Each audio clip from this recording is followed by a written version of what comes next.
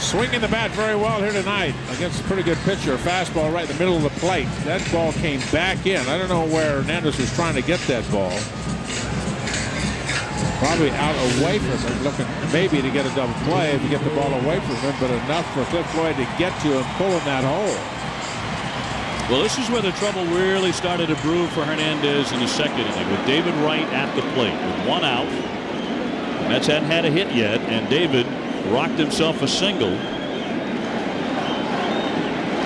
As runners at first and third, he's batting .308 with men in scoring position. Already 5-0 Mets, and it's outside for a ball.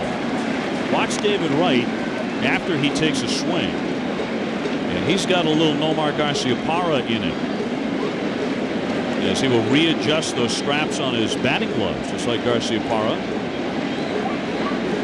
He has returned to the Cubs, by the way, after that terrible groin injury early in the season. 1-0 pitches outside. There's David with the batting gloves. The last 34 games, he's hitting .350. And he's added to that with a single this evening. Got a chance to hit 300 on the season and drive in 100 runs. Fly ball right field. This is punch deep. Guillen is back. He's turning around. It sails out of here. That's a 3-run homer.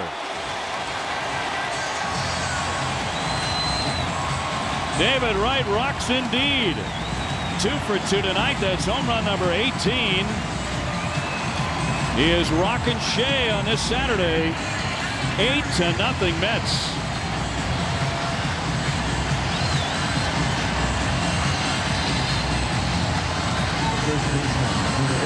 And Wright has taken over the club RBI lead. Give him 78. 2-0 fastball at 85. That will be the last pitch Livan Hernandez throws tonight.